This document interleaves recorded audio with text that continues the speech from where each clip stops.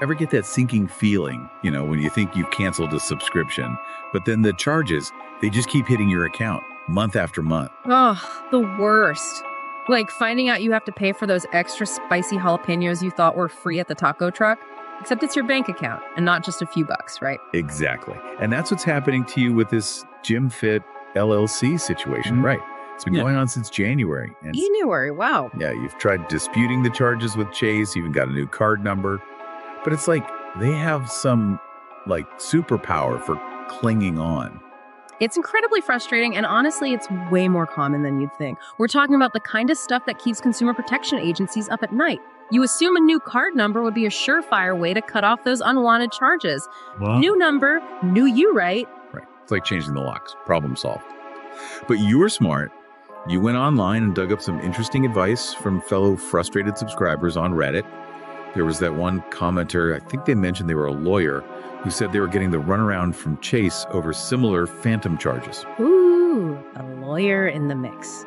This is where things get really interesting, especially from a consumer rights perspective. You have every right to control your financial information, but there's this little-known culprit often lurking behind these recurring charges. It's called the updater service, and it's like the phantom keymaker in our scenario. Okay, updater service. Honestly, it sounds kind of harmless on the surface, maybe even helpful. Tell me more about this phantom keymaker. Right. I mean, in theory, it is supposed to be helpful. It's all about convenience, right? Like, imagine you get a new credit card. Instead of going through the hassle of updating your payment information for every single place you shop online or every subscription, this service automatically shares those shiny new card details with the vendors. Oh, so it's like a well-meaning but kind of clueless digital middleman, just trying to make our lives easier. Exactly. But as we're seeing with your situation, there's a dark side to all this convenience, especially when you're dealing with a company that seems, well, let's just say less than reputable. Less than reputable, yeah. So this updater service is almost like it's unwittingly handing GymFit LLC the keys to your new financial kingdom, even after you've tried to shut them out. Unfortunately, yeah. And the really sneaky part, this updater service is often enabled by default. A lot of people don't even realize it exists until, bam, they're stuck trying to escape this never-ending cycle of unwanted charges. Kind of like that free trial that's anything but, am I right? Ugh, don't remind me. And that's where the Reddit thread really got fired up. So many people chiming in with, disable the updater service, like it was some kind of magic bullet. Well, they're not wrong. It's a crucial first step. You need to call Chase and specifically request to disable the Visa account updater service for your account. And don't let that official sounding name fool you. It's not some essential security feature. It's an opt-in service that can absolutely be turned off. Okay, so that's step one. Got it. But what about these charges that are just piling up? I mean, January to now, there's a whole lot of unwanted gym memberships. The Reddit folks also seemed really passionate about something called a chargeback. Is that different from just disputing the charge with Chase? Like, is it a secret code word that makes customer service reps tremble? Kind of. Think of it this way. A dispute is between you and your bank. You're saying, hey, I don't recognize this charge. Can you, maybe look into it? But a chargeback, that's bringing in the big guns. We're talking the card network itself. Visa, MasterCard, and that, my friend, gets expensive for the vendor. Like, way more than those jalapenos. Ooh.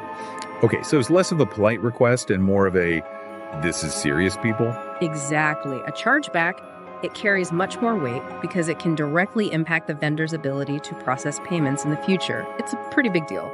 Okay, now I'm really starting to see why those Redditors were practically chanting, chargeback, chargeback. Yeah. It's not just about getting your money back right. Right. It's about hitting that vendor where it really stings their ability to just keep charging people left and right. You got it. So in your case, with this GymFit saga, instead of just disputing every month, what you really need to do is file that formal chargeback with Chase. Absolutely. For all those unauthorized GymFit charges, going all the way back to...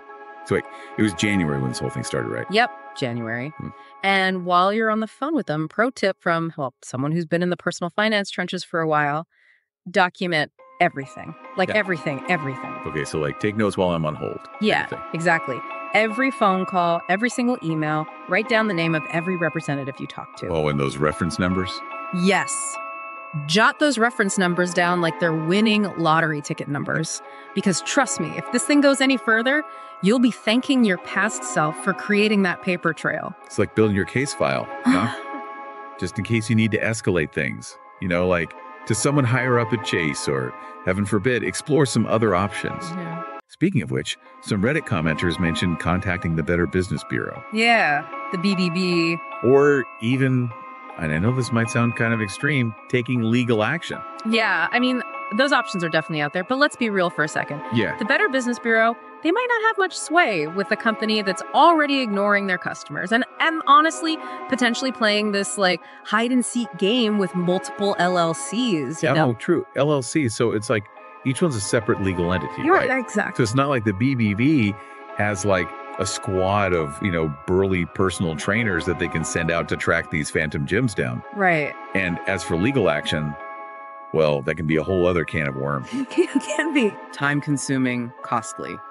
Especially for a recurring charge, that's relatively small, even if it has been going on for a while. Yeah, and sometimes the most kind of empowering action is to focus on protecting yourself moving forward. Mm-hmm. Like cutting off their ability to keep taking advantage. Okay, so focus on the future, not the past. Got it. You've been incredibly patient with all of this. You've been so persistent. But honestly, it just seems like this whole GymFit LLC thing, it's just the tip of the iceberg. Yeah, I think so too. It really highlights this vulnerability in like the credit card system in general, the system that was designed for convenience, right, but is so easily, unfortunately, exploited. It's true, though. Convenience often comes with a bit of a hidden price tag. Right. And in this case, that price tag is those unwanted charges, those frustrating battles to try to reclaim your financial peace of mind. Yeah. It's not right. Right. And it shouldn't be this hard. So we talked about disabling that updater service and the power of like wielding that chargeback like a sword. Like a sword. I like that. But are there other proactive steps that people can take to prevent this type of thing from happening in the first place? There are, and this is where I get to share one of my absolute favorite tools for online shopping and subscriptions. It's virtual card numbers. Ooh, yes. This came up a few times in that Reddit thread. Virtual card numbers. Okay, so to me that sounds kind of like a little bit like something out of a spy movie. It kind of is, though. Okay, so virtual card numbers. Burner phones for finances. I'm intrigued. So how exactly does that protect me from like a GymFit repeat situation in the future? All right, so imagine this. Even if like a less than scrupulous company, they somehow get their hands on your virtual card number, right? Right. Once you cancel, or if you see something fishy and you need to cancel that subscription, they just hit a dead end. Oh, I like that. The virtual card, it's either linked to a very limited amount of money or it just expires after a certain time. Yeah. So you're minimizing your risk. It's all about like putting you back in control. It's like saying, here's access to this like tiny little corner of my financial world. Yeah. But don't even think about asking for more. There you go. And it's not even just about like these kind of worst case scenarios. Virtual cards, they can be super helpful, even for like managing those free trials. Oh, yeah. The ones that love to sneak in those auto renewals and the fine print. Ugh, don't even get me started on those. Like reading the fine print, it's like the ultimate chore. It's like doing your taxes, watching paint dry, and like cleaning the bathroom all rolled into one. The worst. But this whole saga, it really drives home why it's so important. I mean, that Reddit thread, packed with cautionary tales, people getting hit with these surprise charges because they missed one tiny little clause. Yeah. Hidden in like a wall of text. Yeah, I mean, it's easy to gloss over those terms and conditions. We've all done it. But this is where we as consumers need to really kind of step up our game a little. Take your time, read everything carefully, and if anything, literally anything seems even a little bit off or unclear, don't hesitate. Reach out to the company. Ask them to, clarify. Yeah. Knowledge is power. Especially when it comes to this stuff. So true. Wow. Okay. You have given us a lot to think about today. Right. Like a lot. Disabling that updater service. Right. The power of like that chargeback sword. Chargeback sword. Love it. Virtual card numbers, being like extra vigilant about reading that fine print. Yes. It really does feel good to have these tools, in our back pocket. It's all about being proactive and informed, right? Like understanding your rights as a consumer, knowing how this whole credit card system works. It's all connected. Absolutely. And let's not forget about the importance of persistence, right? Oh, yes. I mean, you have been so incredibly diligent about disputing these charges, and that's not easy. It's so easy to feel like overwhelmed or like to just give up when you're facing this faceless company, but you haven't backed down, and that's huge. And you know what? Your experience is a great reminder that we have way more power than we think, than we realize sometimes.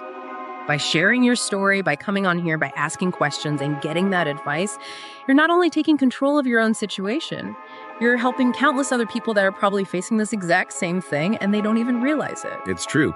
And that is what this deep dive is all about. We unpack the specifics of your situation, this whole thing with GymFit LLC. We dug into that Reddit thread, that gold mine of advice. And I think really importantly, we pulled out those broader lessons, about your rights as a consumer, about credit card smarts, and really about being proactive in this increasingly kind of complex digital world. 100%. And if you take away anything from this conversation, let it be this: knowledge is power, and you are not alone.